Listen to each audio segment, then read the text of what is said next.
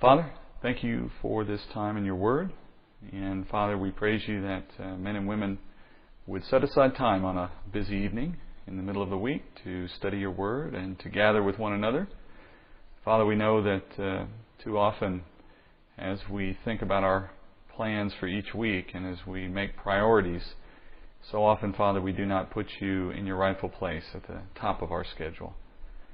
And Father, we confess that, and we ask that the time we spend tonight, Father, might be a time that you would use richly to offer us an opportunity, Father, to see what we've been missing, to understand the importance that you place on your word, and to appreciate, Father, that your word is your appointed vessel for bringing men and women to faith and for equipping your saints, Father, for the work of the ministry you've handed to them.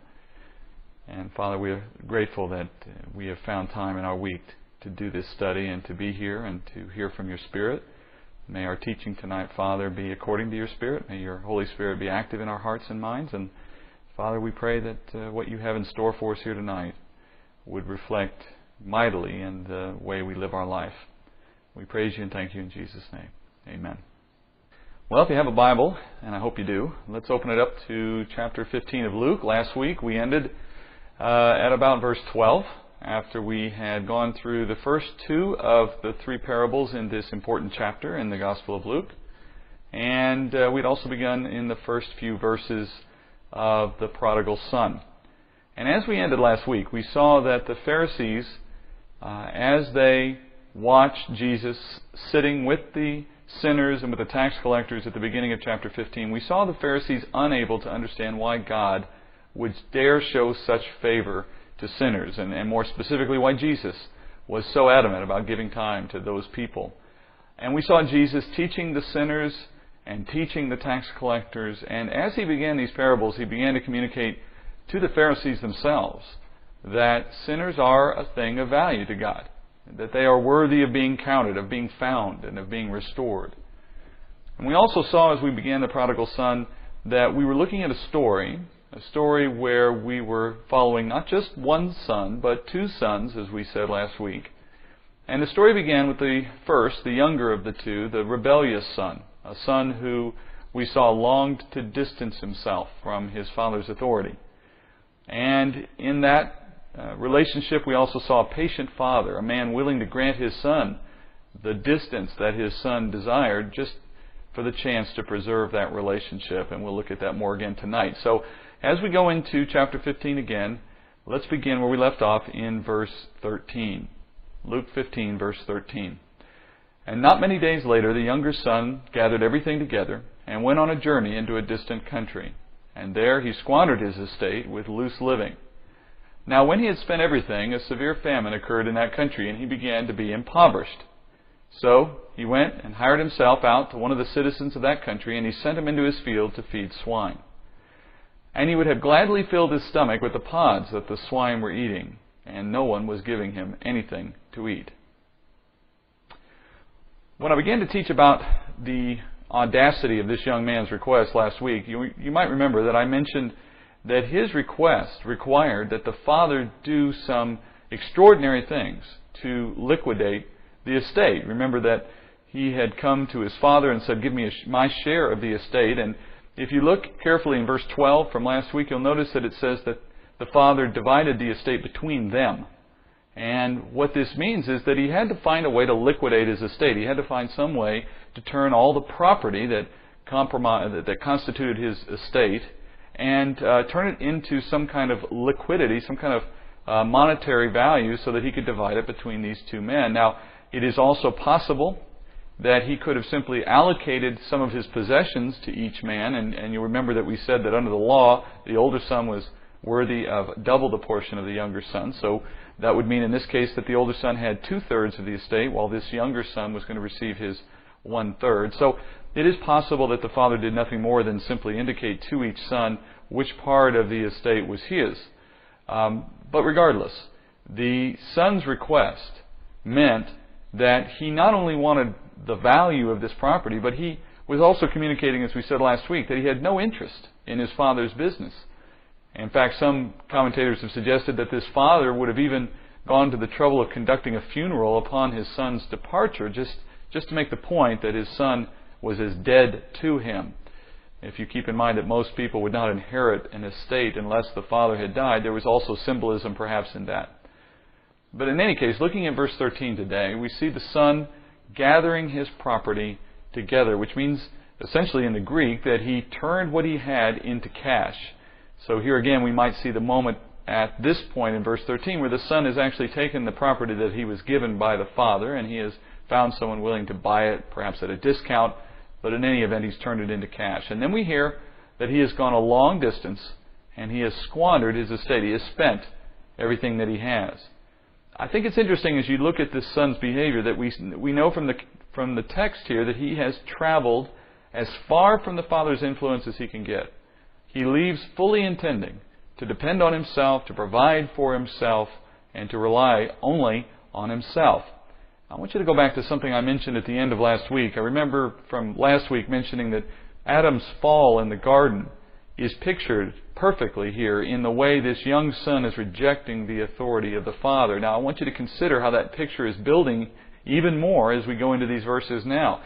Remember I said last week that the effect of Adam's sin was that he was showing a desire to be independent of the father, to essentially go his own way and not obey the father. That's very much what we see here with this younger son. But now we understand from the text that the son not only wanted the wealth of the father and the independence, but he goes out of his way to travel a long distance.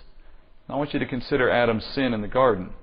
We know from Scripture that sin places a barrier between men and between God, and that sin places an infinite separation between mankind and his Creator, a barrier that can no longer be crossed apart from grace. We can no longer be in God's presence. If you remember in the story of the garden, how when God returned to the garden and He found man and He found woman hiding, He does not bring them out from the hiding. He leaves them behind the places they're hiding, because if He had brought them into His presence, their very sin in His presence would have demanded judgment and would have demanded their ultimate destruction. So in His grace, He allows them to be separated from Him. And now we have here, in this picture of the Son, that same representation, that his desire to disobey the Father has put a huge distance between the two. He is moving out from the influence of the Father as far as he can possibly get. Now the picture building here is the quintessential picture of man's fall into sin by way of disobedience to the Father, and with the consequences of separation from the Father and a reliance on self rather than on the Father. We have seen all the pattern here building of how men were separated from God on the part by the nature of their sin. And when this young man's resources have run out, as we see here in the parable, the unexpected occurs. The famine occurs. What was once an abundance of food, now that's disappeared, and God produces a stress on the earth here. You might consider this a trial, a test of this young man. And in the testing and in the trial, the man is brought face to face with the consequences of his sin. Isn't it remarkable how Jesus constructed this story? Because it's really, if you look at it carefully, it's really a story of extremes in almost every way. For example, in the beginning, we had examples of extreme shame and extreme audacity on the part of the younger son. And you should know that in the Eastern culture of Jesus' day, that there were probably few scenarios you could imagine more shameful for this family than the one that Jesus described here in this parable. It was an extreme example of a bad, disobedient, disrespectful son. And it was also an extreme example of a patient, forgiving father. Remember last week, as I introduced tonight, I reminded you of how this father had really three choices in the face of this disobedience. On the one hand, he could have denied the son's request to have the inheritance, essentially forcing him to stay there in the family. And we said last week that if the father had done that, he might have had the presence of his son. His son would have been around. But he would not have had the relationship with his son. His son would not have had a desire, a true heartfelt desire to be in a loving relationship with his father. He would have been angry at his father. He would have obviously been upset and felt cheated by his father. There'd have been no love, no true relationship. So if he had made the boy stay, he would not have gained the relationship he wanted. On the other hand, he could have disciplined the son. He could have kicked him out of his home. He could have taken away any opportunity for an inheritance and made him pay for his disrespect. But of course, then he wouldn't have a relationship either. So the third choice he had was to grant the son his request. And that really was the only one that had any hope of restoring his son one day. That in the hope that one day his son would see the error of his ways, the father expects that maybe his son will return. And this is an extreme example of a patient, forgiving father. Few fathers in that day, or in this day, probably would have been expected to do that. And now we have this extreme example of the way the son has wasted his money. This extreme example of how he was caught up, not just in foolish spending, but in the debauchery of how he chose to spend his money. The man here, remember, takes a significant fortune. And we know this based on the kind of family we see represented in this parable. A family with plenty of land and with servants and hired men. A father who can afford to throw the lavish party that we see occurring here at the end of the parable. So we know this family has significant wealth. And this man has taken a third of that significant wealth and squandered it with loose living, we're told. The word for squandered is diascorpizo.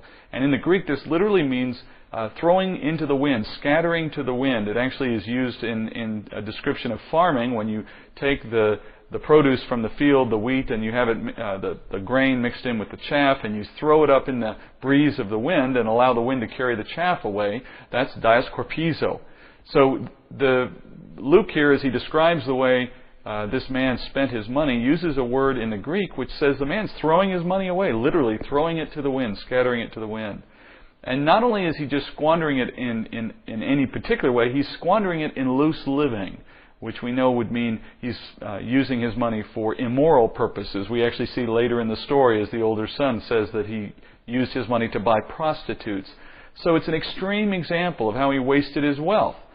And I also want you to remember that in our day we are comfortable to some extent seeing rich playboys, rich spoiled men and women who have made their money one way or another, wasting it, throwing it away, often in the public view. And that's really a consequence of the age we live in. It's a consequence of a time when people have a lot of money and it can be easy come, easy go. That wasn't the case in Jesus' day. In that day, it was a rare thing for one thing to see somebody with significant wealth. It took a lot of hard work. It took a long time and a lot of patience. And getting rich quickly was not common in that day. So if somebody had significant wealth, it usually represented generations and generations of hard work. So, for one thing, finding wealth was unusual, but on top of that, somebody who would go to so little effort to waste so much was almost unheard of. And so, Jesus now has piled extreme upon extreme in this remarkable story to just emphasize all the more the point of what this young man did.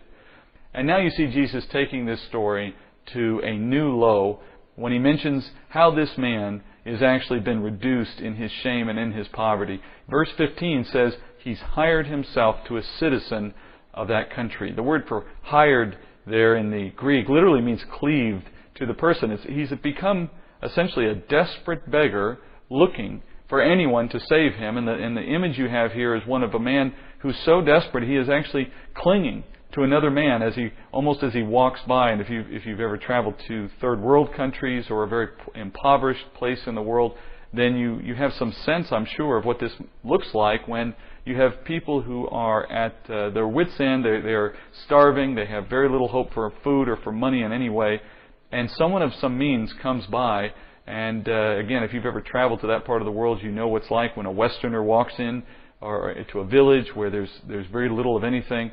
They draw an instant crowd. People are clinging to them, coming right up to them, looking for some opportunity to be rescued by the wealth of this person. And that's what we hear happening here with this young man as he is hiring himself to a citizen of that country.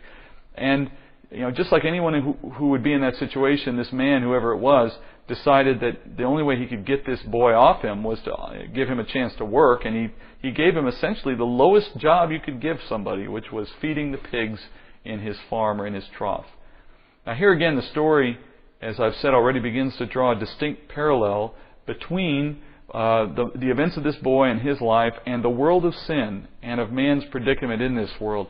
For example, Scripture tells us that we are enslaved by our sin. We are all in bondage to our sin before we come to faith in Christ. And in fact, if you want to look at Scripture elsewhere, Hebrews chapter 2, verse 15 says that before faith, all men are in slavery to the devil through our fear of death and the punishment that follows.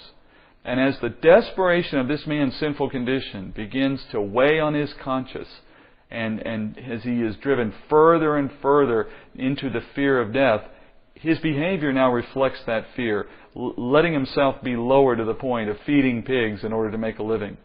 And don't you see the same thing in our world today? If you look around the world today, don't you see people who, as they come to the later stages of their life, and a life here specifically without Christ, and in the fears that are driven by that state in their life where they know that the end is drawing near, do you see the kinds of behaviors that are driven by that fear? The kinds of concerns over money and over health and over their financial security in retirement, or over being a victim of crime in their home, too afraid to even go out anymore because they're afraid of what might happen to them. These are the kinds of fears driven by ultimately a fear of death that are really characterizing the nature and the life of an unbeliever who has no hope. And I know it doesn't necessarily have to be a conscious kind of thought. It's often unconscious. It's subconscious in many cases that they have this innate fear and they can't even articulate it necessarily. But it is still the case, and Scripture backs this up, that all men are enslaved by their sin, and the devil takes advantage of that condition to his own advantage, and in the playing on men's fears compels them to do his bidding. And just when the audience thought that this son's situation couldn't get any worse, driven by hunger, driven by desperation, to be hired to this man from another country and to be desperate in his need for work, the story takes it to the bottom for a Jewish son, for any Jewish son to have gone off in this way and have squandered his wealth and to have gone into essentially slavery to a Gentile. All of that was terrible enough.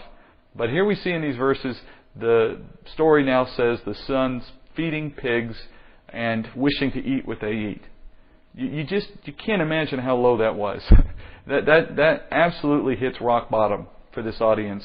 And not only is it because it's a despicable kind of way to make a living, but of course the pig is an unclean animal under the Jewish law. So to be associated with this animal in the way that this young man has been associated with it means that he is now defiled. Under the Jewish law, he is now a defiled sinner. And he cannot even come into fellowship with other Jews or with anyone in the nation of Israel until he goes through ceremonial cleaning, as the law would require. And this is now the bottom of his life. For all that he's been trying to do, he is now at the very bottom. And I find it interesting as you look at his situation right now, and if it were possible for you to go near this man and ask him about the state of affairs of his life at this point, I wonder what he would say. I wonder if you'd be able to ask him, has he found any satisfaction in all the things he has done or in the course that his life has taken? I mean, think what he's doing right now. He's cleaving to someone that he believes can give him what he needs to rescue him from his desperation. And in the course of that relationship, he's doing all the hard work he can possibly do. He's bound himself to this man. He's working hard. He's doing all that he can do in his power to correct for his mistakes, to make up for his errors, to earn himself back a little ways from this point of desperation that he's now found himself in. And yet, for all his hard work, it doesn't seem to work. He can't seem to get ahead. Nothing's good enough. He can't get ahead. He's still hungry. In fact, the text tells us that no one was giving him anything to eat. That despite all his effort, he's found absolutely no satisfaction. Every step he takes has moved him one step further away from his goal. He cannot find the kind of peace and fulfillment and satisfaction that he's looking for, either through the loose living, now through his attempts to work himself back into good graces and to some kind of stable setting again, some kind of stable situation. He's absolutely desperate, without any alternatives and seemingly without hope. It says he longs to eat what the pigs eat, which is a sure sign of starvation. In fact, if you want to make a comparison for your own life, try this someday. Go home, and if you have a pet, let's say, for example, a cat, I want you to go into your pantry and I want you to open up cat food. A can of cat food. And I want you to look at that. And I want you to consider taking a spoon and eating it. And if the idea is repulsive to you, I want you to consider how hungry would you have to be to consider eating that food and enjoying it. And I want you to remember that what the pigs were eating was even more disgusting than what you would find in that can of cat food. And this man is wishing to eat what the pigs eat. That's how hungry he is. And in the moment of his desperation, at this low point in his life, something remarkable happened. In Luke 15, verse 17, we hear, "But when he came to his senses, he said, 'How many of my father's hired men have more than enough bread, but I am dying here with hunger? I will get up and go to my father, and I will say to him, Father, I have sinned against heaven and in your sight. I am no longer worthy to be called your son. Make me as one of your hired men.'" In verse 17, he came to his senses, we're told. The word there is hetau. It means conscious, as in he became conscious. He became alive. This is a remarkable transformation. In the parable, the son, we're told, realizes that his father is loving and gracious and has riches at his disposal, and he's generous with those riches. And the way we know this is because he remembers that even the hired men have more than enough bread. In that day, there was essentially a caste system of workers, of people who were employed for a living, and you could start at the top of that scale with the landowners or the wealthy business owners of that day who had plenty of their own and were able to hire many men to work for them. And then below that you might have the artisans of the day, or the small businessmen who might be able to hire a few men to work with them. But below them you had the skilled men who were employed full-time, working for either for the artisans or for the landowners. But as you move further down that scale, you eventually reach the hired men, the hired help. These were men who were day laborers.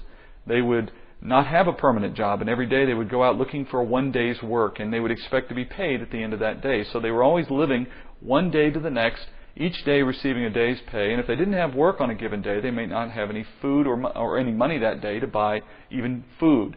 So they were always right on the edge of poverty, right on the edge of being destitute. But as long as they could find work, they would be okay. And the son remembers back that his father's hired men had more than enough to eat, which tells you all you need to know about the father's kindness and generosity, because it means he was paying these hired men more than the normal day's wage for their work. He was exceedingly generous, and these men were living well, though they were day laborers. And it's this realization that leads the young man in our story to have a changed conscience. This is such a perfect picture of how God works to bring sinners back to Himself. In Romans 2, verse 4, we learn that the kindness of God leads us to repentance. And it was that way here. The Father's kindness is on the mind of this young man as he comes to his senses. And he plans, as he considers his Father's kindness, he plans for how he's going to ask for his Father's forgiveness. And I want you to consider that this is exactly the pattern that all men and all women follow as the Father influences their heart to understand His kindness and to shower His grace on them so that they recognize His mercy and they come back to Him for forgiveness. Paul makes the same point in his letter to Titus when he says in Titus 3, verse 3, "For we also once were foolish ourselves, disobedient, deceived, enslaved to various lusts and pleasures, spending our life in malice and envy, hateful, hating one another. But when the kindness of God our Savior and His love for mankind appeared, He saved us." Doesn't that sound just like what's going on here with this young man? And what's really remarkable, the really remarkable part of this whole scene, is what we hear in those opening words of the verses I just read out of Luke. This intriguing opening statement where we're told the man came to his senses. He became conscious. He was awakened to the truth of the Father's love. But the question for us is, what awakened him? What led him to this awareness? Are we simply saying that any time somebody reaches the lowest point in their life, a moment of utter desperation, that will automatically trigger in them this awakening? Is it that simple? Or are we saying that there's a one-to-one relationship? Anytime somebody gets desperate enough, they'll become a Christian? They'll become a believer in the one true God?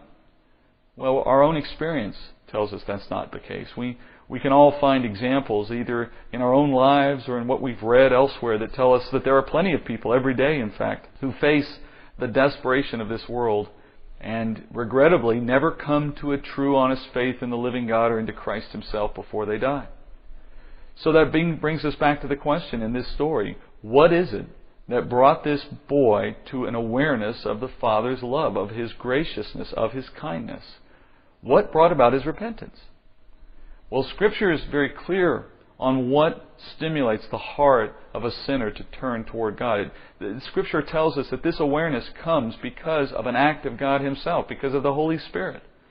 It is an act of God that a man would even desire to turn away from his sin and turn toward God. One of the clearest verses out of Scripture that illustrates this is John chapter 6, verse 44.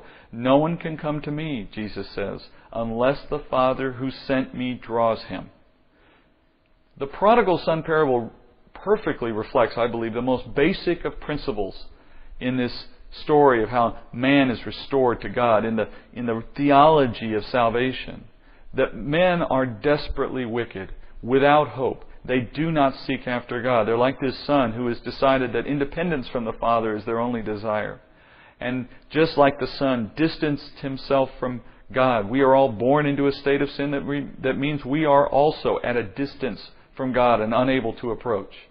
And we remain in that state, going ever further into sin and always seeking after things and working hard, trying to make what we want happen in this life, trying to find the spiritual satisfaction that is yearning inside all of us, and yet despite that hard work, we get nowhere. We only get further from the Father. We only get more desperate.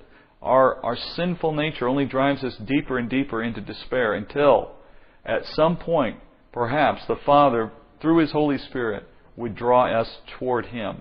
And on the basis of His kindness, because of the work of the Holy Spirit in the heart, to quicken men to the truth of the gospel and to a knowledge of God Himself and of His love for us, then men turn to God and are repentant of their sin.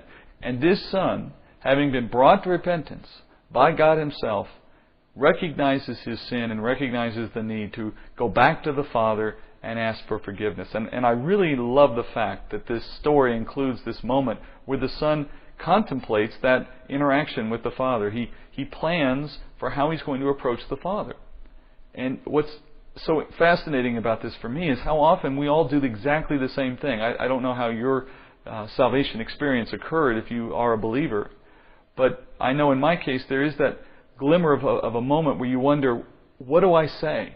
You've had that changed heart. There's something in you that's different. You're open to the gospel. You've understood its truth, and now you recognize that you must receive it, but you're not quite sure what the pattern is. What's the approved way you return to the Father?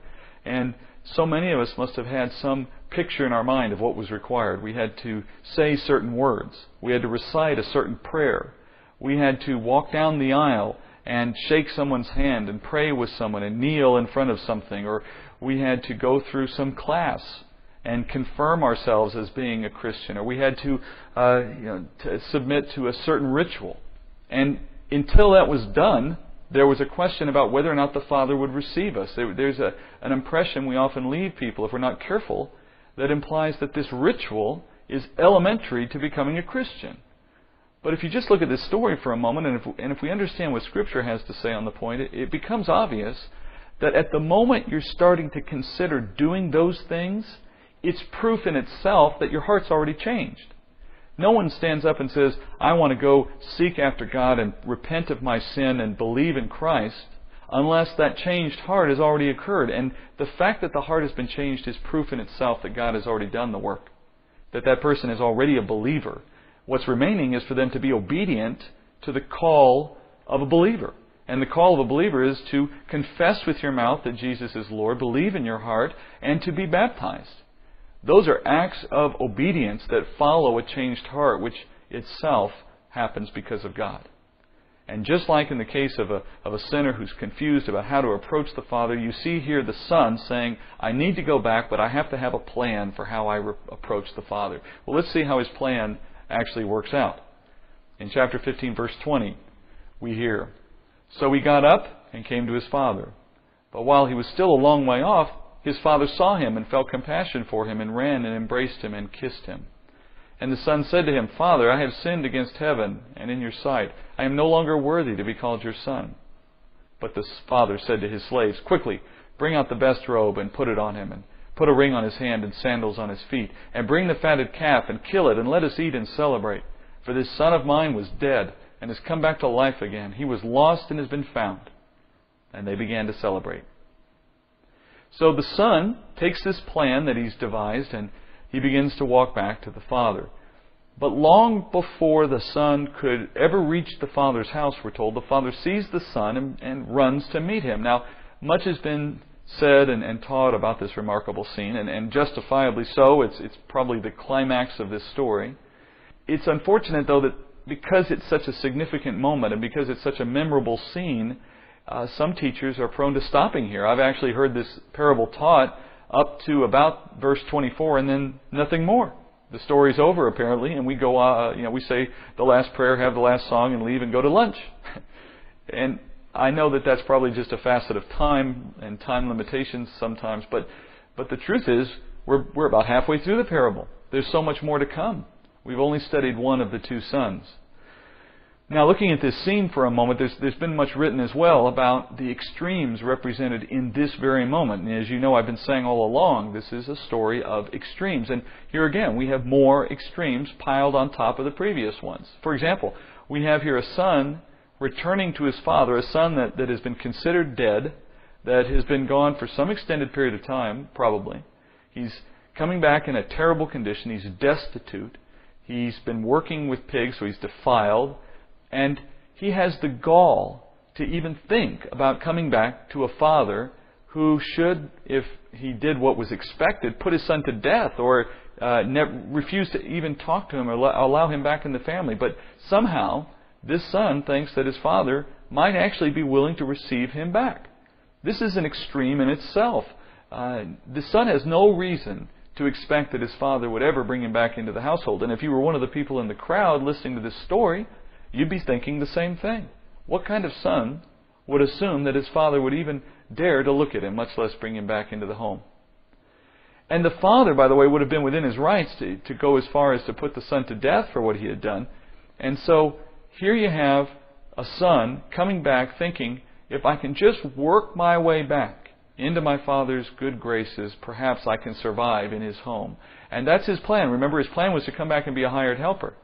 You remember the story in Genesis of Jacob and Laban, how Jacob, after he had cheated his brother Esau out of the birthright, had escaped his brother's anger by fleeing to live with his uncle Laban. And when he reaches Laban, he notices Laban has a good-looking daughter, Rachel, and he wants to marry Rachel. And Laban says, if you'll work for me for 7 years, then you can earn my daughter's hand. Of course, that didn't work out very well because he ended up with Leah instead of Rachel, and so he had to work another 7 years on top of that to get the second wife he really wanted. So he worked 14 years to earn 2 wives.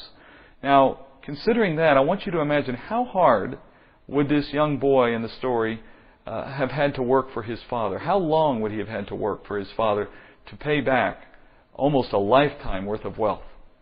There's little reason to think that his plan was going to succeed. It was really a very silly plan if you think about it. There was so much debt to pay. He owed so much, well beyond his ability to pay off in his lifetime. And yet he goes back with this ridiculous assumption that the father is going to welcome him into the home and allow him to pay back that debt, a debt that was unpayable. And what's even more remarkable, as we look at how this story has continued, what's even more extreme is the father's reaction. The father, we're told, is watching for his son. And we know this because while the son is still a long way off, the father notices him and runs to greet him. And it can't be explained except that this father has been watching and waiting for his son's return now almost daily since his son left. That's an extreme thing for the father to do. First of all, the father has been wronged by this son. He should not expect him back. He should not ask for him to return or want him to return. And then secondly, it's an embarrassing thing. It's a silly thing. It's a shameful thing for the father to be watching for his son daily. Others would go by and see the father at perhaps a point on top of the home where he can see a better distance and know that he's watching for this wayward son. And they would be thinking to themselves, what a foolish man. This man has been shamed by his own son, and yet he continues to watch for him, which only makes him look even more shameful. It's a father that is hope beyond hope for something that the rest of the world would have given up on. And remember what we said earlier, the strategy that this father must have been thinking when he let his son go. The strategy that said, the only way I might hope to have my son back is if I was willing to let him go. This is, I think, the motivation for the father's waiting. That his plan has always included a hope of a return. And in that, he had reason to wait. It's an extreme display of faith and patience on the part of the Father. And then the piece of the story that so many of us know so well, I'm sure, this extreme moment where you see the Father run. This is an unbelievable aspect of the story for somebody in that day and in that culture. Running in the Jewish world, running in that day and age, in that culture, was a shameful act for any grown man. Running all by itself was seen as shameful, and I don't mean just because he's running to greet this son who was so disrespectful, but just the very act of running is shameful. John MacArthur, when he teaches this parable, mentions that there is an entire body of Jewish literature that speaks to the issue of not running. Literature that makes clear that Jewish men of honor never run. And the reason they never run is because a man could never show his legs in public. The Hebrew word, in fact, for robe, the piece of clothing that they wore that hung all the way to the ground and hid their legs, the word for robe in Hebrew literally means that which gives me honor. Because it was honorable that you would never show your legs in public, and conversely, to let someone see your legs would have been very dishonorable.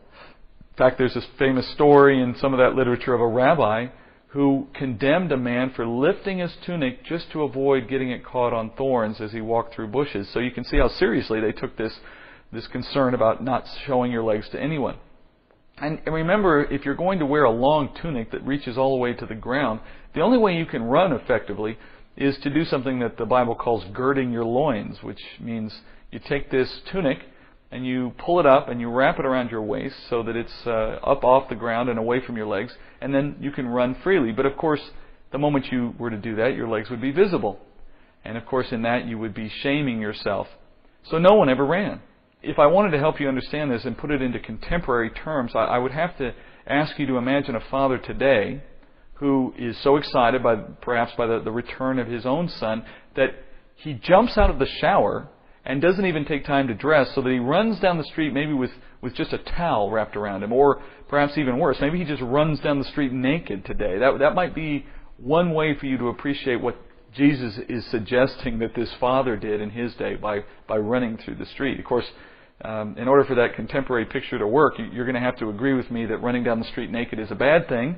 Unfortunately, in this day and age, it's not so much the case, but certainly that would have been a shameful act in most people's minds today, and that is the case for someone who ran in Jesus' day. It's really hard to exaggerate how shameful this act was for the father. But nevertheless, this father runs, or in fact the word in Greek is sprints, as in like an Olympic sprint. He's running at full clip straight through the public town square, or next to the road that goes through the village, or in some way, but between himself and his son, he's taking the road that his son is probably walking on, and he's running down the street to meet his son. And the father, in doing this, is subjecting himself to public humiliation and to public shame yet again on behalf of his son. But that should beg a question from you, and it begs a question for me as well. Why run? I mean, why does this father need to get to his son so quickly? I mean, after all, his son is coming back. If he just waits in the home, the son will be there sure enough. He's probably only a few minutes walk away. I mean, how far could he really see anyway? So he's probably within a few minutes of the home. Why is there a need for the father to run? Is he just impatient? Is he just so happy about his son's return that he had to run? Is that really all there is to it? But that makes no sense when you consider how extreme running was, how shameful it was. There must be a better answer for why the father felt the need here to subject himself to such humiliation just to get to his son a few minutes sooner. Well, that's another element of the extreme represented here. The extreme that this father goes to shield his son from public humiliation and scorn. Because you have to understand, this son would have been well known in that town. What he had done to the father, what had happened when he had been with the father, and how he had treated his father before he left, all of that would have been well known. And what's more, I would assume that what he had done while he was away might have come back to the village, that someone there might have heard the stories of how he was squandering his wealth. And we can assume that because the older son who eventually comes in from the field and finds out that the younger son has returned, if you look carefully down the page of your Bible and look at some of the verses that we haven't read yet, you'll notice that the older son makes the comment that he squandered his wealth on prostitutes. That would tell me that there has been rumor, there has been some kind of word coming back to the home, coming back to the village about what this younger son has been doing while he's away. So now, not only is he known in that village as someone who disrespected his family and left, but he now has a reputation as an immoral man, a man who has gone into greater depths of shame in the time he's been gone. And now, if you were to look at this young man walking back into the town as he approaches his father's home, he would have looked like somebody who was destitute. He would have still had the clothes on that he had when he was trying to feed the pigs. I mean, if he had had better clothes, he would have sold them already for money. So he has to look absolutely despicable, dirty, smelly, someone who has clearly reached a low point in his life. His reputation now is even more ruined. So everyone who would have seen him as he walked into that town would have known who he was and would have stood and stared at him and recognized his disgrace. And you could even assume as he walked back to his father's estate by himself, had the father stayed in the estate and waited for him, this son would have had to parade himself through the countryside, through the surrounding homes, and in through the village. And he would have been noticed, and he would have been mocked, and he would have been insulted, and he would have been told, "Why bother coming back here? You have no business here. You should never return here. You are as good as dead to us." And perhaps he would have faced even worse.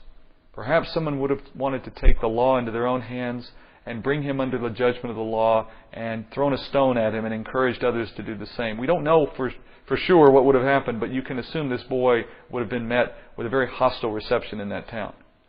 And you can bet the father would have known this too. And knowing that this son might receive the mocking and the scorn and the anger of that town, he decides to take that shame for the son. He decides to take the shame on himself, because whatever shame the son may have to suffer, whatever attention he was going to receive from that town as he walked through that town, the father, by his willingness to run through the center of the town in the way that he did, his act more than eclipsed the shame of that son. His act would have been legend. His act would have immediately taken over all the talk in that town. And in doing so, he was protecting his son from the accusations and the taunts of the crowd. He took the shame for his son, so that as he met his son, and as he puts the robe and the other articles on his son and brings him back to the house, he is protecting his son from that ire, from that mocking. He himself has shielded the son. Now, can we draw any parallels here to our own experience in coming to the Lord? We've been looking at this all along as we've studied through this parable, making the connection between what Jesus is teaching in this parable, what men and women are experiencing in general, having fallen in the garden under Adam and now inherited sin and now brought to faith one man at a time. What is the parallel here? Well, I want you to consider in Hebrews chapter 12, verse 2, where we're told to fix our eyes on Jesus, the author and perfecter of faith, who, for the joy set before him, endured the cross, despising the shame, and has sat down at the right hand of the throne of God. God took the shame and punishment of our sin so that we would not have to.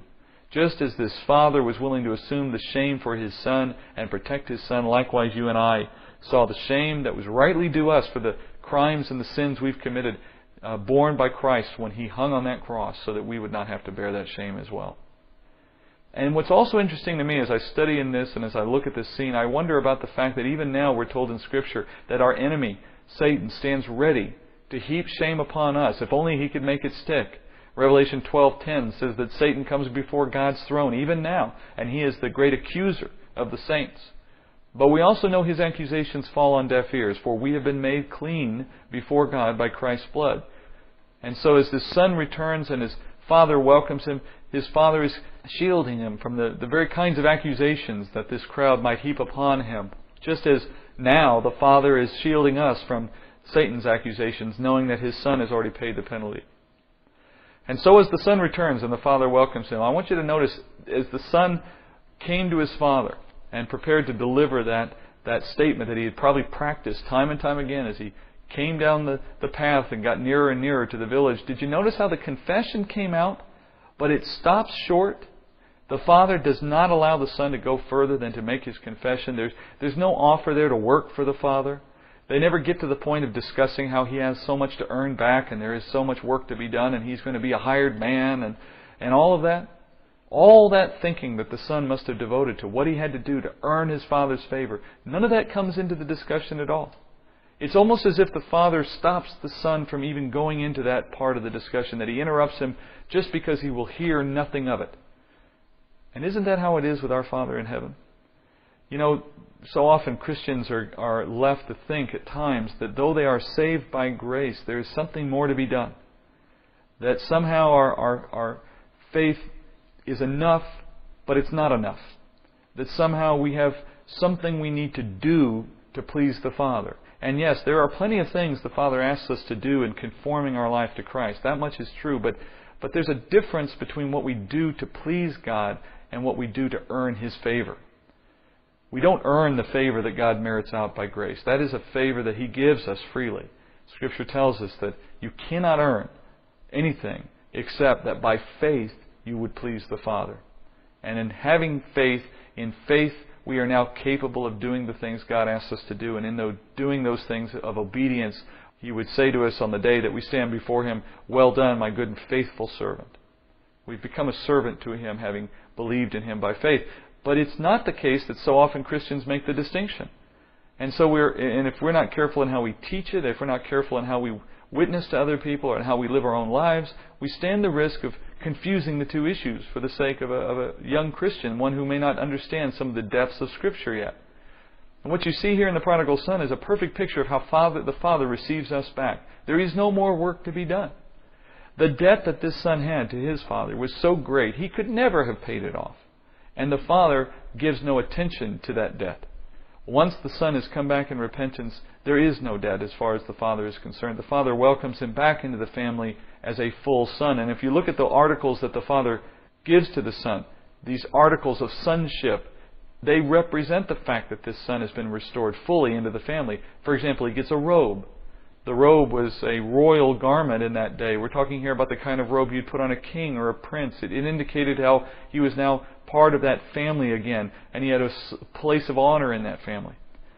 Secondly, we're told he gets the ring from the Father. This is the way the Father would communicate that the Son had the right to rule in the Father's estate, on the Father's business, on behalf of the Father.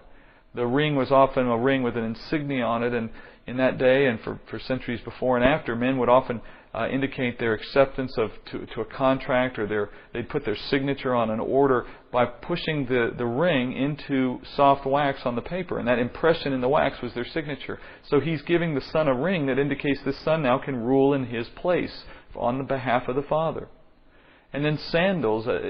Sandals may not sound like anything significant, but in that day, that article of clothing was reserved for the privileged.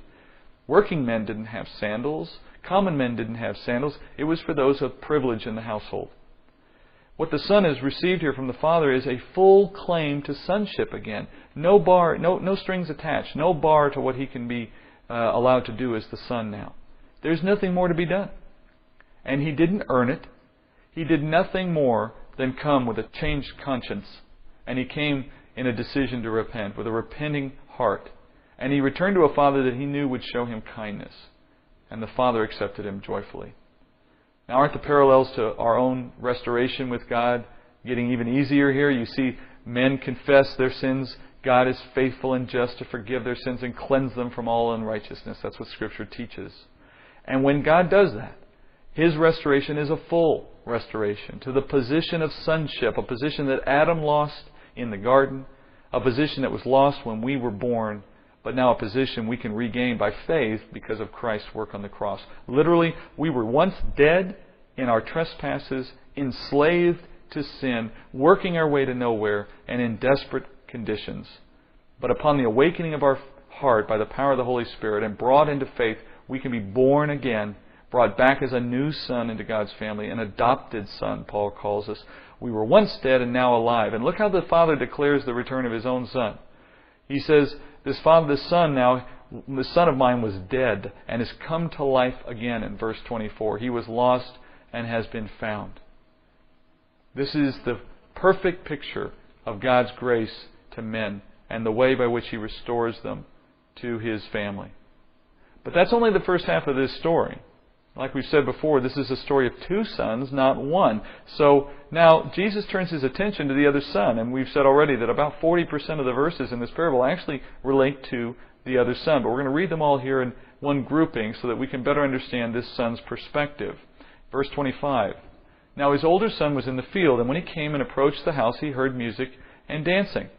And he summoned one of his servants. And he summoned one of the servants and began inquiring what these things could be. And he said to him, Your brother has come, and your father has killed the fatted calf, because he has received him back safe and sound. But he became angry and was not willing to go in. And his father came out and began pleading with him. And he answered and said to his father, Look, for so many years I have been serving you, and I have never neglected a command of yours. Yet you have never given me a young goat so that I might celebrate with my friends. But when this son of yours came, who has devoured your wealth with prostitutes, you killed the fatted calf for him. And he said to him, Son, you've always been with me, and all that is mine is yours. But we had to celebrate and rejoice, for this brother of yours was dead and has begun to live, and was lost and has been found.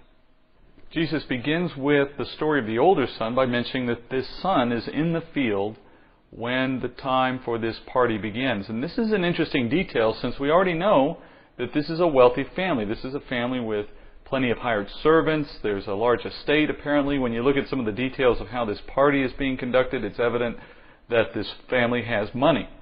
And as the sole remaining son, this older boy would have had little reason to invest his time working in the field. Remember, the father at this point has only one heir, because before the younger son returned, there really was no one else in the family. So there's only one man in this family that is going to inherit all this wealth, and he's going to begin operating as if he is the owner, under the careful watch of his father, so he can be brought up in the family business. And the last thing you're going to want to do if you're in this position of authority and responsibility is go out like a hired man and work in the field, which it would have been a strange thing for the son to be in the field. And moreover, not just that he was in the field, but when you look at how things transpired, he's so far from the house that the events of the family that have gone on in this family, with this young son returning and this desire now to throw this big party, these are events that would have taken some time.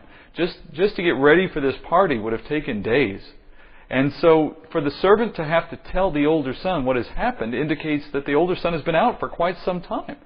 And this is really unusual, and what it seems to suggest to me is that there is not a very close relationship here between this older son and his father. They're not working side by side. The father and the son are not partners in any respect, any real respect.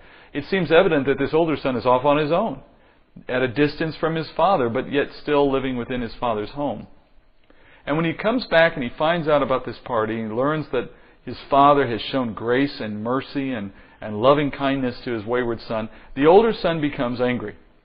Now, in some ways, I guess this is understandable. You and I, as we hear this story, there might be a part of us as well that almost feels as though the father here is being unfair, that he's too easily receiving his son back. As a parent, don't you want to teach your son a lesson here? Wouldn't you have some sense of, some feeling of maybe not giving it all back to him quite so easily? Sometimes you could actually say things like, well, he's rewarding his son for his son's poor behavior. Can you hear those words in yourself a little bit? At first, we're somewhat sympathetic, I guess, to this older son as he is angry with his father. But until you consider that God the Father has shown us the same grace that we're seeing the father here show this younger son, then maybe if the roles were reversed, you would come to a different understanding.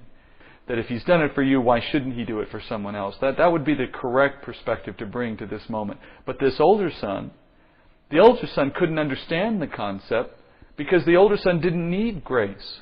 You see how grace changes your perspective? When you've received the grace that you did not deserve, well, then you see grace in a totally new way. You come to the understanding that grace is something to be rejoiced over. That the fact that the Father received you and now He's ready to receive the next person who would believe the gospel, well, so much the better. But until you recognize the need for grace, until you understand how important grace is, and as long as you live a life thinking you don't need grace, well, then it makes no sense. This older man, this older son, could not understand his father's grace and could not praise his father for what he did, because this father should be rewarding the one who earns his grace and his favor. He should be rewarding the one who has done the work, not the one who has squandered his life. And this older son is so upset that, as we hear in the text, he refuses to even join the celebration. He won't go into his father's house. He stays outside pouting over the situation. And what's even more shameful is he demands that the father come to him. And did you notice the father went? This, by the way, is another one of those extremes I keep mentioning in the story. Here we have the extreme of a father actually willing to leave the house and come out to a son that's pouting in the field and won't come in. This would never have happened in Jesus' day. No father would have done this. No self-respecting man would have lowered himself in this way. It's a shameful act on the part of the father to go out of the home and to give in to a pouting son in this way. And when he finally comes to hear the complaint of this son, the older son says, "I have served you for years." But I want you to also notice the way he began that statement. He begins with the word, "Look." This was a very shameful way to start to address the father. You know, you and I hear that phrase a lot today. It's actually a fairly contemporary thing to say. Look, I was just going to say this or that. Look, it's the way we can start a sentence, and it's very common, very accepted. But in Jesus' day, it was outlandish. The son would have been expected to show extreme respect for his father at all times. If you go back in the Old Testament, particularly if you go to Genesis and you look at how the patriarchs and how their story is told, and you'll often see the son of a patriarch addressing the father, and it's always in the most deferential and respectful terms. "Yes, Father, I am here, Father. What do you wish, Father?" It's always with that tone. And here you see an older son say to his father, who has graciously come out to hear his complaint. You hear the older son begin with, "Look." It's unheard of. It's, again, another extreme on top of all the previous extremes. And he says, "I have served you for years. I have paid careful attention to all your commands, yet I never received any celebration for my effort. You never prepared for me even a goat, much less a calf. But now you're willing to celebrate with this son of yours," you notice that comment, "the son of yours, who used your wealth and used it to buy prostitutes." Did you also notice what the son wanted? The older son says to the father that he wanted a celebration, but not just any celebration, not the kind that his father was hosting here, for example, for the younger son. No, he wanted a celebration that he would have had with his friends. It's a big difference when you consider what the celebration is all about. You know, we talk about the celebration as if the son was really the son, the prodigal son was really the focus. And certainly he was a part of that celebration for obvious reasons. But in reality, that celebration would really have centered around the father. The father and the father's willingness to receive that son and to show him grace and to show mercy, that would have been celebrated.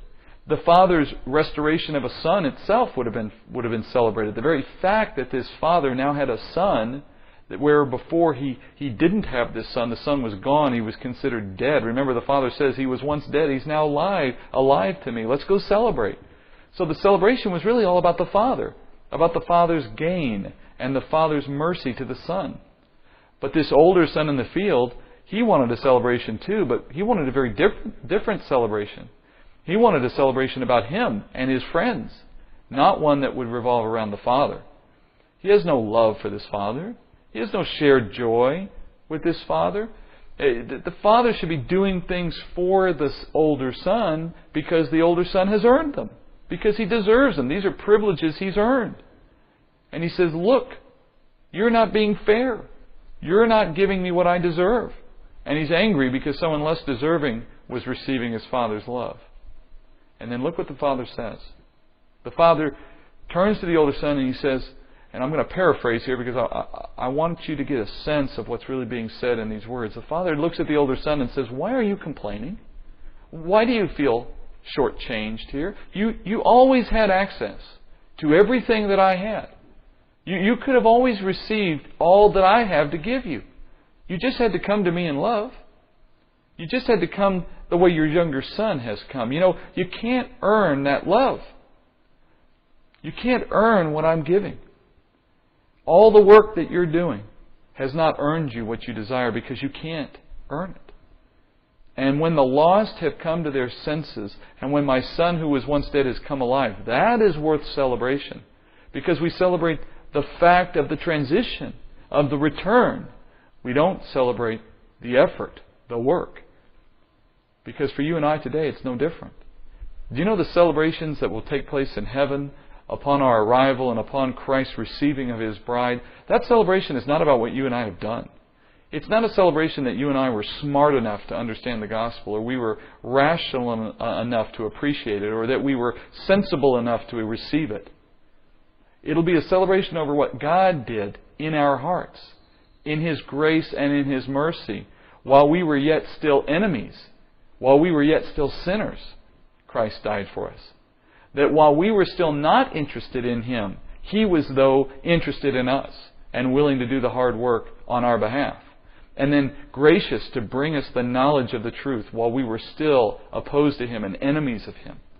So when the celebration takes place, yes, it will be a celebration of lost sons restored, but it will be ultimately a celebration that honors the Father and His work, not our own, because our work is but filthy rags to Christ and to God the Father. And this parable, as we see it end here with the older son, gives us the perfect capstone, the concluding application for what we see in our own lives today. You know, when you look at both of these sons, the older and the younger, they're both sinners.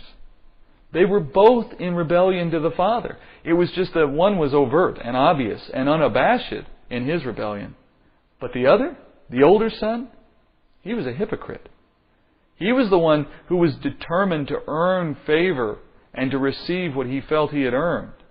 And he was willing to be there with the Father and to work in the Father's home and to associate with the Father. But it was not out of a love and out of humility and out of a recognition of the Father's grace and mercy and kindness. No, it was a business arrangement.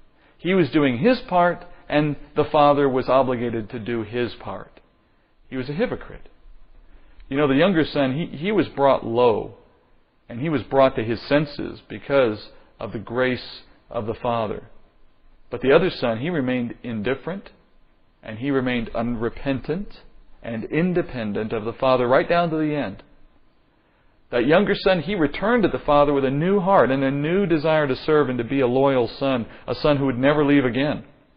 But this other son, this older son, he remained steadfastly proud, separated from the Father even to the end, demanding that the Father would come to him on his terms, and not that he would be willing to humble himself and go before the Father on the Father's terms. And therefore, one of these sons has been restored to sonship, though he was deserving of judgment. But the other son, he remains outside the family celebration, on the outside looking in, the whole while expecting to be rewarded for a diligent service. You know, as we end tonight and as we finish chapter 15, I want you to know that Jesus has taught this parable for a reason. And He's taught it principally to illustrate to a specific audience how God works in the world of lost sinners. It's a parable that illustrates not only that God will celebrate the lost being found and why He wants to celebrate the lost being found, but it also explains why the Pharisees are not receiving that message. And if you remember how this chapter began with Jesus sitting with sinners and sitting with the tax collectors and the Pharisees grumbling over watching that happen, in that moment Jesus tells these three parables, finishing with this one today on the prodigal son, because He's responding to the Pharisees' grumbling. They are the audience here. And He's showing them why Jesus has turned His attention to the sinners who are receiving Him and who are hearing Him and listening with joy to His message. And He's also explaining to the Pharisees why they themselves don't get it, why they don't understand it, why they're on the outside looking in, why they will one day receive the wages that they have earned. For the wages of sin are death. And finally, it's also valuable for us as we end tonight to think about why Luke includes this chapter. Remember I said last week that Luke alone records most of what we see here in chapter 15. Luke alone records the prodigal son parable. And it's such a remarkable thing to consider that a parable this notable, this remarkable, would only show up in one of the gospel writers' accounts. But in Luke it makes sense. It makes sense that Luke would put this here because we've just gone through several chapters where Luke has shown how Jesus appealed to the nation, how he was rejected, how he confirmed that rejection, and how now he has yet some ministry remaining with his disciples before he reaches the cross. But who's he going to minister to outside of the disciples? If he's turned his back on the nation because the nation first rejected him, then who is left to hear his message? Who is the audience for the gospel? And Luke in chapter 15 demonstrates that God is about changing hearts of the lowly and the humbled and the destitute, those who return to Him because they know His kindness.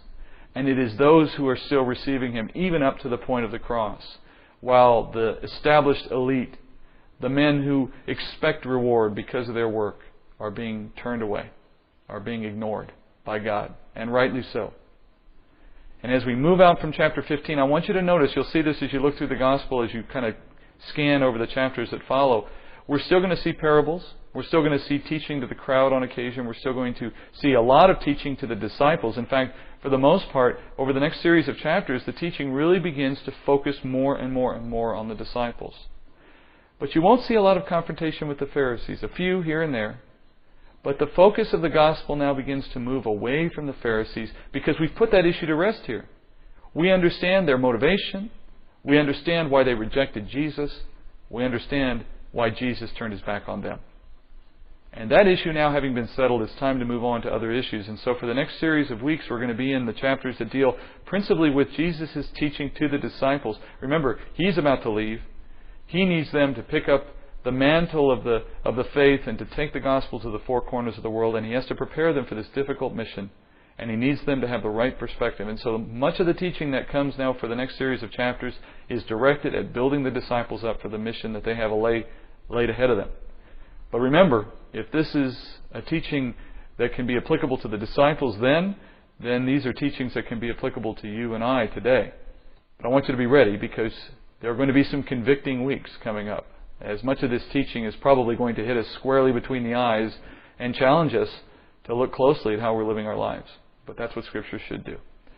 Thank you, and let's end our night in prayer. Father, the parable of the prodigal son is something that we all remember.